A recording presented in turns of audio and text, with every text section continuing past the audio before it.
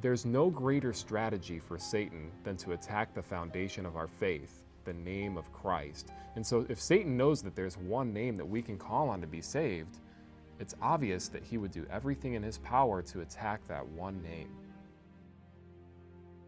Did you know that the name Jesus is less than 400 years old? Where did this name come from?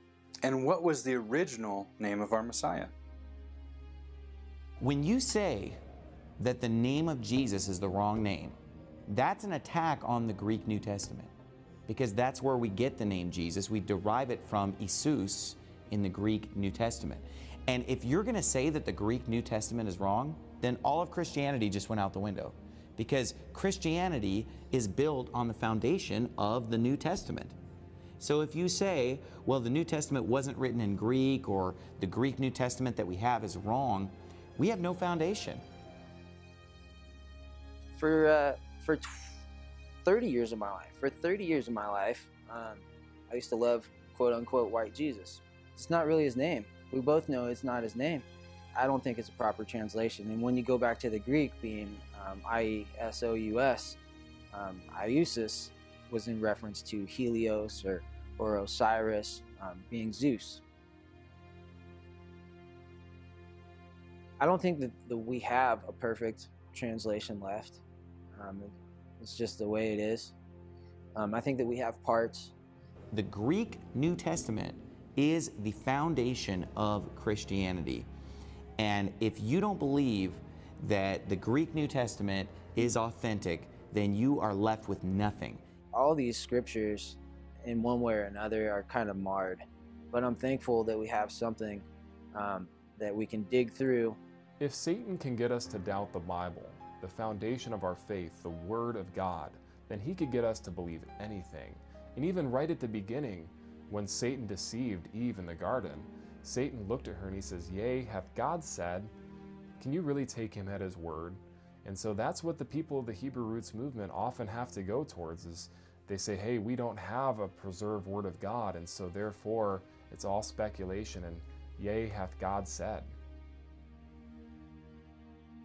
In my 40 years of studying the scriptures, now I've come to the conclusion that they're not perfect. I think that Matthew was written in Hebrew. There's a lot of those letters or scrolls, Megillahs, were written in Hebrew. Matthew was originally written in Hebrew. One of the main focuses of the Hebrew Roots movement is this idea that there's something special about the Hebrew language, and they even go so far as to say that the New Testament was originally written in Hebrew. The reality is there is no evidence to prove such an idea. 22 of the New Testament books were written specifically to Greek people in Greek places. And so therefore we can conclude that they were writing in Greek and not Hebrew, because those people that they were writing to were Greek-speaking people.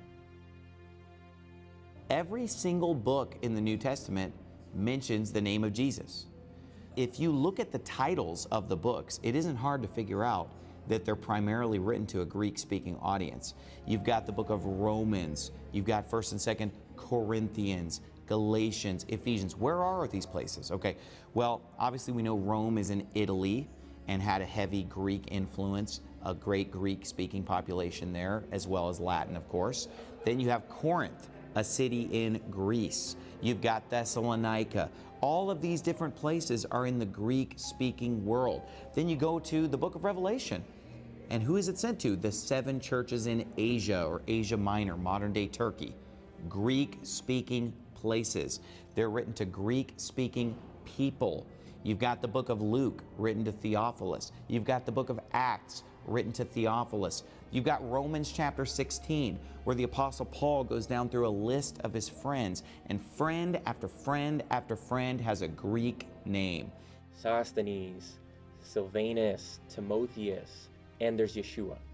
It just makes no sense at all how we can call all these Greek people by their name that actually lived in this area, and then there's just this one man that's called by his Hebrew name. And so it would make no sense if Jesus, living amongst all these Greek-speaking people in the Roman Empire, just be called as Yeshua. You go to the book of 2nd John, 3 John, you'll see John bringing up Greek-speaking people as his fellow laborers, as his fellow church members. And so it's crystal clear in the New Testament that it's being addressed to a Greek-speaking audience. That's why we know that the New Testament was written in Greek, aside from the fact that there are almost 6,000 manuscripts of it written in Greek, 0 manuscripts of it written in Hebrew. Okay, so if the New Testament was written in Greek, and consistently the name of the Savior is Jesus, in German that's Jesus, in Spanish that's Jesus, in Greek it's Jesus, in English it's Jesus. It's not Yeshua. This book, the Greek New Testament, never says Yeshua one time. It never contains the Tetragrammaton one time. It says Jesus, and it calls God the Lord.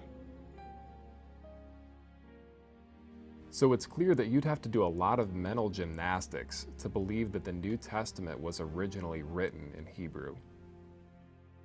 Brother Matt, we have to understand how crucial this doctrine is. Because the Bible says, neither is there salvation in any other, for there is none other name under heaven given among men whereby we must be saved. So it's crucial to understand the name. If we have 2 names at risk right here, if we have the name of the Savior being put to test by these demonic Hebrew roots movement teachers, if the name of the Savior is being put to the test whereby we are saved, it's a very dangerous doctrine. So to say that the name of Jesus has only been around for 400 years isn't just an attack on the translations of the Bible, it's also an attack on the very foundation of the Bible, the actual Greek manuscripts. And that is the end game of this Hebrew roots movement. It's actually to get people into Judaism. It's to get people to reject Christianity and go to Judaism. It's the gateway drug of Judaism. Okay, they want to get you to have doubt in the New Testament, doubt the Greek New Testament, doubt the name of Jesus, doubt its authenticity. They want to get you all excited about the Hebrew, because what they really want you reading is a Hebrew Old Testament, and that's all they want you to accept.